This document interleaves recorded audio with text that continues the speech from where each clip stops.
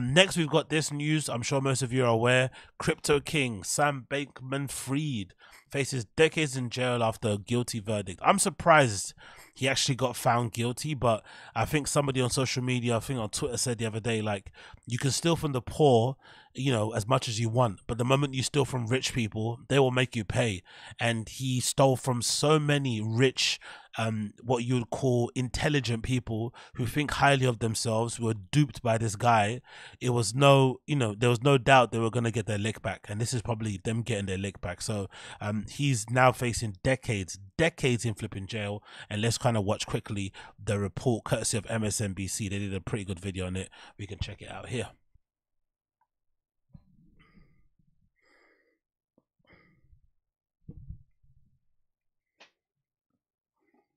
Just before our show tonight, we got some breaking news out of another Manhattan courtroom.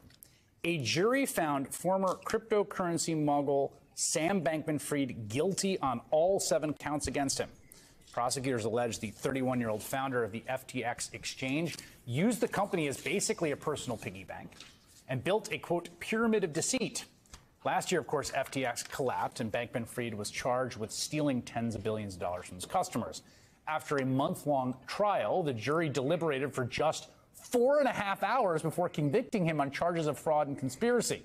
Bankman-Fried now faces more than 100 years in prison. He's also facing another trial on charges including bribing foreign officials, which is scheduled to begin in March. Stephanie Ruhle is the host of the 11th Hour on MSNBC, as well as MSNBC senior business analyst, and she joins me now. 100 years in prison. 100 years in prison, and he's got another sentencing coming up soon.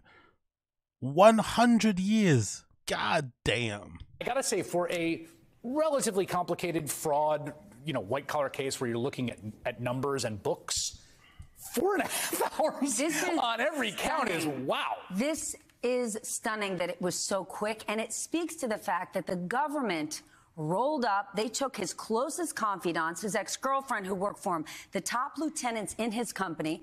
They all cooperated with the government, and they turned on him. And what was stunning was, in the last week, that Sam Bankman-Fried, who, is not necessarily the best communicator, doesn't present well, chose to take the stand.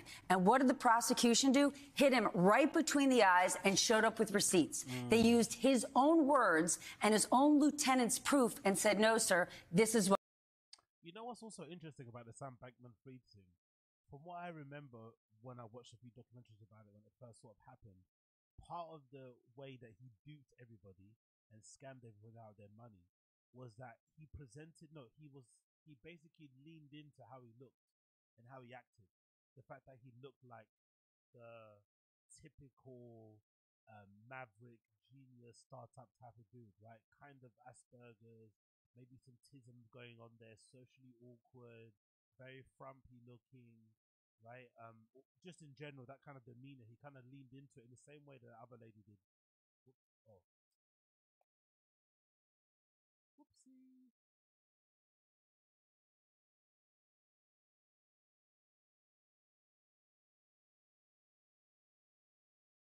Whoopsie. Whoopsie. So, what I was saying, let me actually, because I think maybe my filters are a bit too high. That's probably why.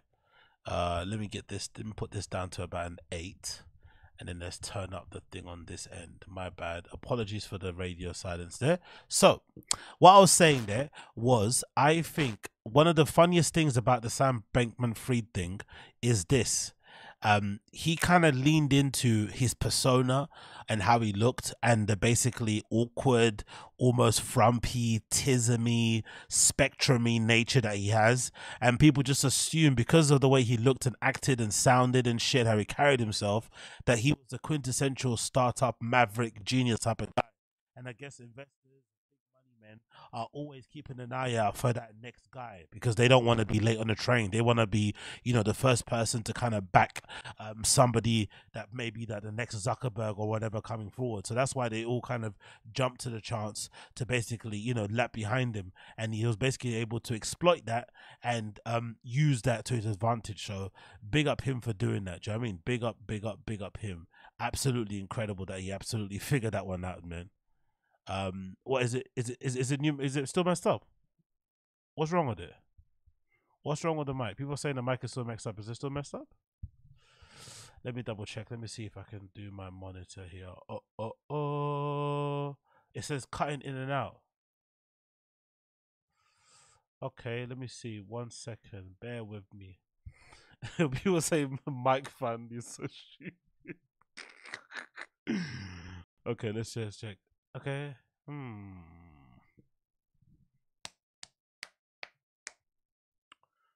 I don't think so. I don't think there's an issue. Hold on. Let me just double check. Audio is.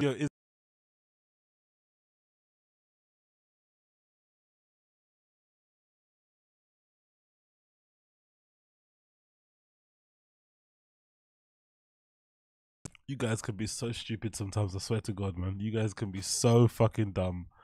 Audio isn't king. Okay, cool. All right. Let's put the thing back up again. 9. Let's do this. Okay, cool. There we go. There we go. Mic check 1 2. Mic check 1 2. Random show settings once again. Hopefully you can hear me there. Hopefully you can hear me. Right? Bapa bapa bapa bapa. Okay. Come on, can you hear me? All right, you can hear me. Bapa bapa bapa. Right? Can you hear me there? Bapa verse, bapa verse, bapa verse, redacted, redacted, redacted, Mexican, Mexican, Mexican. All right? Okay, cool, cool, cool. Carne asada, chilion, pico de gallo. Can you hear me? Okay, okay. Carne asada. Yeah? Okay, cool, cool, cool, cool. Great, great, great, great, great.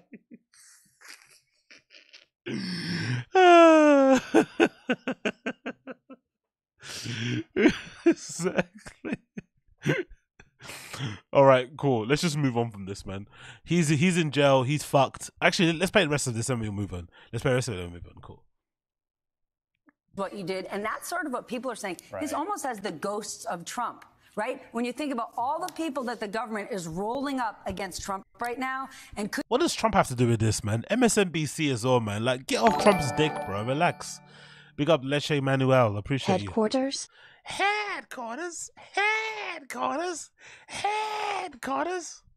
Honestly, man, fucking MSNBC, man. Like, they got Trump's balls and nutsack in their fucking backpacks. Like, allow it, man.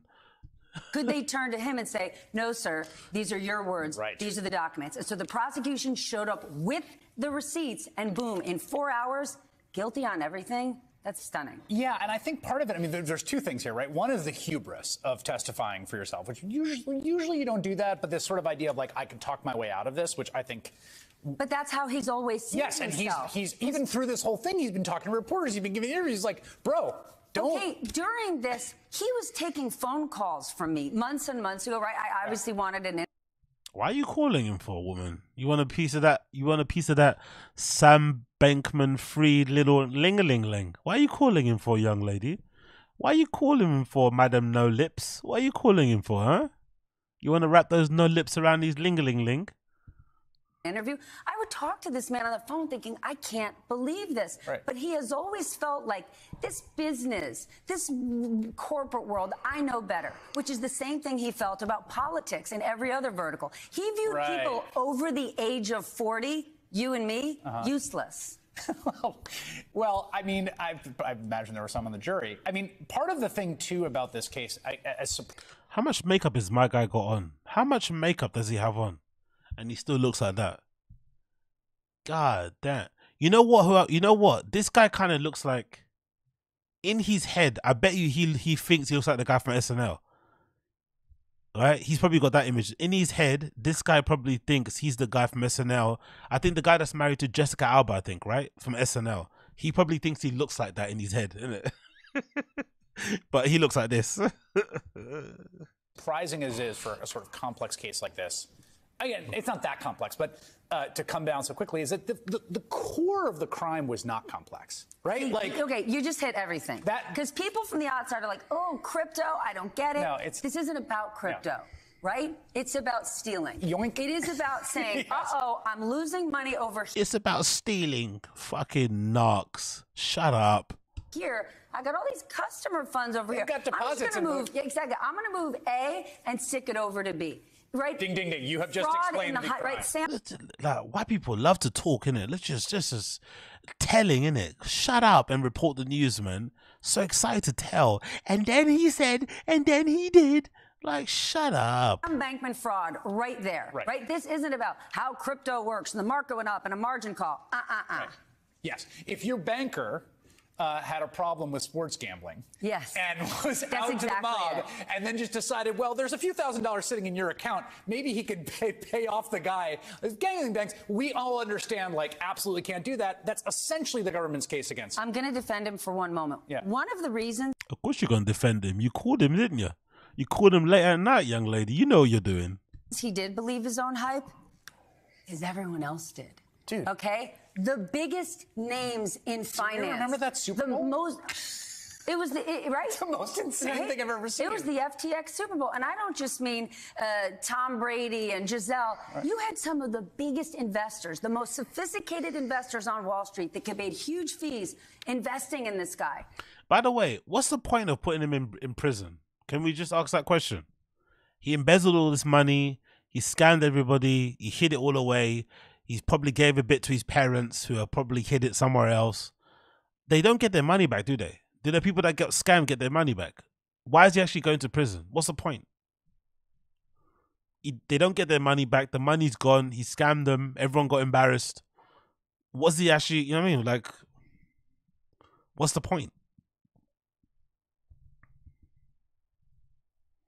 Right, last year, it was just a year ago plus a few weeks, he spoke at a huge finance conference in New York. Everybody rolled up there wearing suits. That guy showed up in his Dungeons and Dragons look with the hair, and the place worshipped the ground he walked on. So he believed his Dungeons and Dragons look with the hair. This woman thinks if you just keep your hair unkempt, because it just hasn't cut it, you look like you played Dungeons and Dragons. That's a pretty good insult, I'm not going to lie. He's Dungeons and Dragons hair. his own hype, but so did everyone else, and we shouldn't forget that. I actually, you know, in defense of the Dungeons and Dragons, look, I respect a man that shows up like that to the thing. But he is now, I mean, it's really wild. I mean, talk about whatever. It's a sort of almost a cliche to talk about a meteoric rise and fall, which is a thing that we do in our line of work, but wow, meteoric rise and fall. I mean, the guy went... Okay, wow, you guys are boring. Anyway, wow, crime, wow, amazing. Anyway, RIP Sam Bankman-Fried, free him either way, whatever it happens. Hope he does okay. Maybe not, maybe he doesn't. Who knows? Who gives a fuck? So, moving on from that one.